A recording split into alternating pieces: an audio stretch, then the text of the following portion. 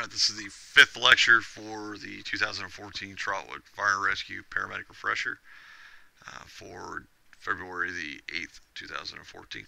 This was a lecture that was put on by the ex-EMS coordinator for Good Samaritan Hospital that was passed on to me. Okay, so our objectives, we're going to review the anatomical and physiological features of the respiratory system, identify medical and traumatic causes of shortness of breath, and understand the best practices for treatment of shortness of breath. Alright, so down through the hierarchy for the cause of death, remember the number one cause of death in the adult population is heart disease, then cancer, stroke, COPD, trauma, and pneumonia or influenza. So number 4, this is the one we're dealing with right here. I think we all can agree that shortness of breath is probably one of our highest percentage of EMS calls. Between chest pain and shortness of breath, which sometimes just go hand in hand, it's a very, very high percentage of EMS calls for us. It says more than about 300,000 deaths per year are contributed to respiratory emergencies. And approximately 2/3 of all the patients presenting with difficulty breathing had an underlying cardiac or respiratory disorder. Alright, so the structures of the upper airway. When we're looking at the upper airway, we're looking at the nasal cavity, nasopharynx, the oropharynx, the laryngopharynx. So that's pretty much, and then the larynx. That's everything from the larynx up. For the lower airway, you see it's got the left and the right primary bronchi, the bronchioles, and the trachea. We're going to go through oxygenation and ventilation in the next lecture, so I'm not going to get too in depth in that. Essentially, ventilation, that's going to be the oxygen. It's the exchange of carbon dioxide, and then the oxygenation is at the cellular level. So we'll get into that in just a little bit. Like I said, in the next lecture, we'll go over oxygenation, ventilation, and the difference between the two. Alright, so remember the upper airway, the nasal cavity.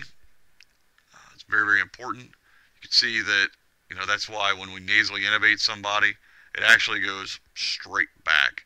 A lot of people think it curves, up and then down, or they think that it just curves straight down. When we have to nasally intubate somebody, it's straight in and then down. We have to be very, very careful that we don't go into the sinuses when we're nasally intubating somebody. So the oropharynx and the hypopharynx, very important. So the lower airway, once again, we got the trachea, we got the bronchial tree, primary bronchi, secondary bronchi, the bronchioles, the alveoli, and the lungs themselves. Remember that the lungs are it's the principal function for the respiration, separated by the medium sternum and its contents. It's a base of each lung rests on a diaphragm. The apex extends about 2.5 centimeters above each clavicle. That's why we have to be careful if we are like with a clavicle or clavicular fractures. We could puncture a lung, not only with the subclavian artery, but also we can end up giving them pneumos because the bone fragments can actually slice the lungs.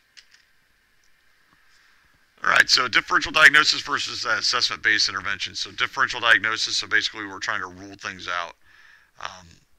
We start looking at different things and we're trying to rule out this, rule that in, versus assessment-based interventions. In other words, we see something, we fix it. Whatever we find along the way, we try to fix it. So we just need to figure out which one is going to be the best for us. So, general impression. This is what I talk about. I've preached all through this paramedic refresher, and I'll probably preach some more. You have to get good at that general impression. Are they sick or are they not sick? Look at them from the door. Are they looking through you or are they looking at you? Are they nasal flaring? Is their mouth hanging open? Are their mucous membranes dry? Are they having intercostal retractions, supraclavicular retractions, super epigastric retractions? These are all things that we need to look at. Whether it's a life threat, or remember if we're talking about the pediatric population, there's no doubt that, if they are respiratory ill, they're on the potential of a cardiac collapse, and we need to make sure we get them to the hospital fairly fast and start intervening. Their position, are they tripoding? Are they in a sniffing position? Are they just laying down on the couch relaxing? What kind of respiratory effort? Is it shallow? Is it rapid? Is it deep? Is it slow?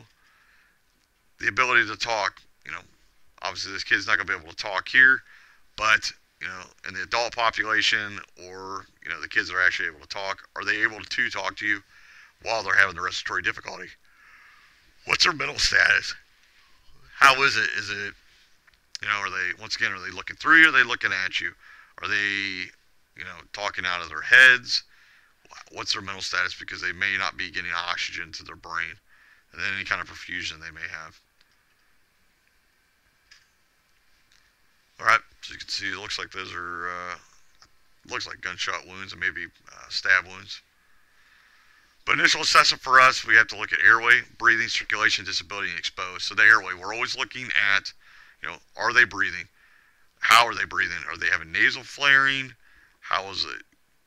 Are they able to talk to me? Are they able to swallow their secretions? Not able to swallow secretions? Any kind of major injuries that would cause airway compromise. Breathing, this is where we're looking, we're listening, we're feeling. So we're looking for equal chest rise and fall. We're looking to make sure that they don't have any kind of tracheal deviation. We're making sure that, from a breathing standpoint, do they have nasal flaring because they're air hungry? We make sure that we expose them. We look at their back, we look at their chest, we look at their neck, make sure that there's no kind of airway compromise. Always make sure we look at their circulation. We always make sure we want to find out what their disability is. And everything that we expose, we need to cover back up. Because if they are having a blood loss or they are in shock, we don't want things to be worse. So for life-threatening respiratory distress, our mental status, severe cyanosis. They have that diminished or absent breath sounds. They have an audible stridor or one or two word dyspnea. If they're tachycardic, if they have power and diaphoresis, or they're pale and diaphoretic, the retractions and or use of accessory muscles. So these are all things that we need to look at.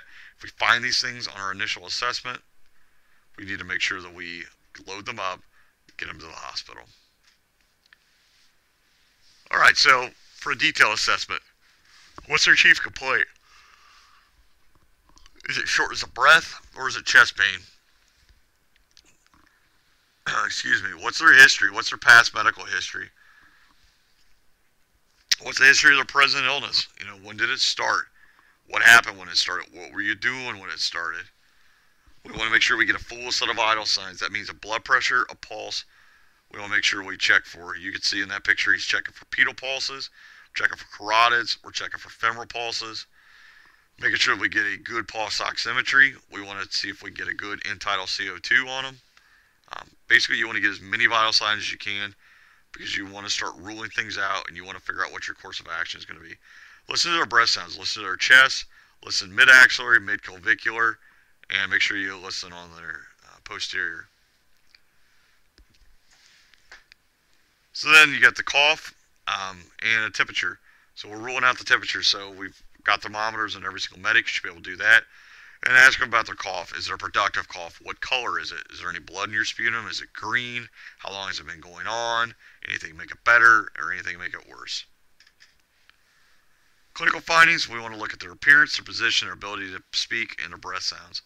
For diagnostic, so taking their vital signs, getting a 12 lead EKG on them, what's their numbers on pulse oximetry, what's their numbers on capnography. So things we're going to deal with from a medical standpoint, we have COPD, congestive heart failure, pneumonia, anaphylaxis, and then any other kind of associated respiratory issues. Remember, COPD includes chronic bronchitis, emphysema, and asthma. So the diseases often coexist. So in other words, a lot of these people have all three of the diseases, and that's why they call it chronic obstructive pulmonary disease, because they kind of are similar in their treatment and just the way they run in our bodies. Excuse me. It's different degrees of each may be present in the same patient.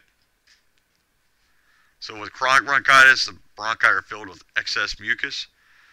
There's inflammatory changes, excessive bronchial mucus production. They have a prolonged exposure to any kind of irritants that can cause this chronic bronchitis. So for emphysema, they have a pathological lung changes that progresses slowly and over many, many years. They have a reduced elasticity and air trapping that decreases the alveolar membrane surface area and the pulmonary capillaries. Their chest may become rigid. That's why they call them barrel. It's like a barrel chest. And that's because their lungs are expanding, and their ribs are expanding to increase the amount of room that it's going to take because their lungs are losing that elasticity. They'll definitely have accessory muscle use to breathe, and the exhalation becomes a muscular act. In other words, they are trying to push this air out, and they have air trapping, so it becomes a very muscular act. So if they have weak chest wall muscles, they're going to have a hard time expelling this air. Remember, asthma is a restrictive airway disease, and it's common in children and young adults. Child asthma may improve with age. Adult asthma usually will persist and it'll just keep going. The episodes of variable duration. They have an increased resistance to airflow, which causes alveolar hypotension. Ventilation perfusion matching creates hypoxemia. Carbon dioxide retention stimulates the hyperventilation. The reversible airflow obstruction is due to bronchial smooth muscle contraction, mucus hypersecretion, and bronchial plugging, and inflammatory changes in the bronchial walls. All right, here's a picture of the bronchial is obstructed on the expiration, so they don't have a hard time getting the air in, they have a hard time getting the air out. Increased airway resistance causes air trapping, so they have the excessive demand on the muscle respiration, greater accessory muscle use, and definitely an increase in respiratory fatigue. All right, so things that we need to look for. Are they obtunded? Are they able to basically follow commands? Are they in a tripod position? Are they using their accessory muscles? How are they presenting? How are they presenting in order to get that air in? Are they in a sniffing position? Are they very anxious? They're anxious because they can't breathe. Are they anxious because they're hypoxic? They have very poor floppy muscle tone. Things that we're going to find are respiratory distress, tachycardia or tachypnea. If they're diaphoretic, they have any kind of power. They have intercostal retractions. They have supraclavicular retractions, supragastric retractions. If they're dyspnea, after 1 to 2 words, they go to talk and they lose their breath. If their end-tidal CO2 is greater than 45 millimeters of mercury, or below 35 millimeters of mercury, or I should say 30, with severe respiratory distress. And remember, lethargy, exhaustion, agitation, and confusion are signal impending respiratory failure. You need to, if you see these things, you need to make sure you take care of it before it becomes a huge problem, and you may want to make sure you get all your innovation equipment out. All right, so status asthmaticus. Status asthmaticus, severe prolonged asthma, exacerbation, not broken, repeat doses of bronchodilators. This is a true emergency. They can't breathe. You have to get them to the hospital. It requires early recognition, so figure it out that this isn't helping and they're in a status asthmaticus. It's imminent danger of respiratory failure. Things that we want to do, we give high flow oxygen, we give them continuous bronchodilators, we start an IV for rehydration. Definitely consider BiPAP or CPAP. Epinephrine, and maybe not. Steroids, maybe not. Pre-hospital. Epinephrine, definitely. Somebody that's in status asthmaticus, you want to make sure that you give them epinephrine because we want to make sure that we give them both for the beta and the alpha properties. And it talks about mag sulfate. We don't have mag sulfate pre-hospital in our area. However, there are a lot of areas in the countries that do. We want to consider intratracheal intubation. That's rapid sequence sedation. That's what that RSS is. So we want to consider the rapid sequence sedation. And right now we don't have etomidate, but ketamine is going to be an option for us. Putting the albuterol down the ET tube and then bagging it in. We typically don't do that because we have BVM nebulizer kits, so we can bag in a breathing treatment now. We ventilate at 6 to 10 breaths per minute. All right, so it talks about glare lung. just real quick, I don't want to take too much time on this because it's not something you're going to see very often. But it says it's a glitter lung. It's a respiratory disease caused by a chronic inhalation of the precision cut, iridescent metallized particles. Elementary school art teachers and transgendered drag queen entertainers are the population's most at risk. So basically, the art school teachers or the school art teachers are the ones that are going to end up getting the glitter in their lungs because of all different projects. And then the transgender entertainers will get it from putting the glitter and stuff on their faces and on their chest. Alright, so it says the airborne glitter enters through the nose and the mouth. It's first attracted to the glue-like mucous membranes. The glitter then settles into the lungs. Deposits cause scarring, inflammation, and twinkleness of the lungs, leading to beta-azoemia, which is a condition in which the alveoli are so sparkly that oxygen molecules are reflected away from the bloodstream. And then eventually the alveoli become completely decorated and are unable to function, which is leading to massive system failure due to oxygen starvation. Alright, so remember, medical interventions for us, this is case-based. Not everybody's going to get treated the same. It's kind of a case-by-case scenario. Breathing treatments, we give them beta agonists or the albuterol. Any kind of steroids, they may give them solumedrol or something at the hospital. Mag sulfate, we don't give pre-hospital in our area. However, it's very, very popular at the hospitals. CPAP, we can do as long as they're above the age of 16. We assist their ventilations if it's needed. We consider intubation early.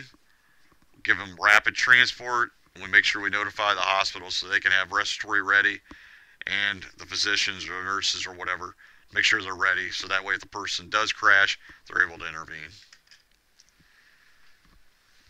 Okay, so for CPAP, it says positive airway pressure. We make sure that they are a spontaneously breathing patient. Once again, if they are in cardiac respiratory distress, they have agonal breathing, CPAP doesn't help them any. It's an increase in airway pressure, which allows better diffusion of the gas in the alveolar expansion. Lower airway pressure, make sure you coach and reassure the patient. It is very difficult, it's very foreign to them to have a mask over top of their face unless they have a machine that they use at night, like a CPAP machine at night, or a BiPAP machine at night when they go to sleep. They're probably not going to be used to this, and they're already having a hard time breathing, feel like they're suffocating. Now you're going to go and put a CPAP mask on them. Make sure you coach them and reassure them. Always invasively by the ET tube, and non-invasively by mask or nose mask for CPAP. So we can hook it up either way. It doesn't always have to be by mask. Ooh, that's a bad day right there. So for trauma, I would hope everybody knows that typically we're going to see it from motor vehicle collision, falls, and penetrating trauma. Any impact, it's typically life-threatening, and for us, it's interventional. In other words, case by case, and we just do interventions. But if you come across something like that, that's definitely a bad day right there. Alright, so you can see that is actually a local truck there. You're dispatched to a two-vehicle motor vehicle collision. Upon arrival, we find a 53-year-old male who was understrained backseat passenger, a high-speed T-bone type collision. He's got an impact on his side of the vehicle. Okay, so what are we going to do for this guy? Right, so we find his assessment. He's got a patent airway. His respiratory rate is 40. His SATs are in the crapper at 76%. He's having trouble breathing. He's got crepitus over his right chest wall, diminished breath sounds over the left chest wall. Pulse is up, so he's tachycardic. He's hypertensive. He's got active bleeding from a scalp laceration. He's awake. His GCS is 14. He's got a tense distended abdomen. So, wow, index of suspicion. This guy is very, very ill. So what are we going to do for him? We need to take care of the respiratory problem. We need to make sure we get our intubation equipment out fairly quickly. He's already got a crepitus over the right chest wall, so we may want to pad that. The diminished breath sounds over the left chest wall. That could be indicative of him having a pneumo. He could have a tension pneumo. So we need to be very, very aware. We need to always keep an eye on that. If his pulse is up, his blood pressure is up, he's got active bleeding, His GCS is only 14, but he's got a 10 distended abdomen. He's probably bleeding in his belly. He may end up having a hemo, or it may be a pneumo. Who knows? It could be a hemopneumo. However, this guy is very, very ill. All right, so why can't he breathe? He's got multiple right rib fractures, including the rib number 1. He's got multiple left rib fractures with a flail segment. He's got a left clavicular fracture, bilateral hemopneumothoraces, and a bilateral pulmonary contusion. That is a bad day, no doubt. Okay, so for trauma interventions, oxygen therapy, needle decompression, advanced airway management, early endotracheal intubation, alternative airways such as the King airway, rapid sequence sedation, which we can do in this area, rapid sequence intubation, which we cannot do. That's that's when you paralyze somebody. Rapid sequence sedation, obviously, is when we put them to sleep, but doesn't necessarily mean they're sedated. They may not necessarily be paralyzed, where the RSI is actually being paralyzed. And then a very, very last resort is a cricothyrotomy, or a needle cric, or using the quick trach. That's the last thing you want to use. All right. Okay, so real quick, just to kind of summarize things. Remember, shortness of breath is a very common complaint. I don't think I have to tell anybody that. You must identify the best treatment strategies based on your assessment. So look at the patient, assess the patient, figure out what the best treatment is going to be. Not every patient is treated the same or presents the same. And it says use your emergency. Respiratory emergencies are a big deal because people they can compensate for so long. Once they start decompensating, you're going to have a hard time even keeping them down because of them being so hypoxic, or in turn, them just not being able to follow commands like they should. All right, so let's see here. We'll just skip through all that because that really has nothing to do with this lecture. Okay, so another short lecture. That is the end of the lecture. Thanks.